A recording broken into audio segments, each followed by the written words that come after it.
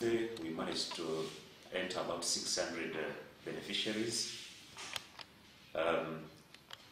This morning, when I checked the system, because it is an internet-based registration, we have hit 2,200 beneficiaries already registered on the system.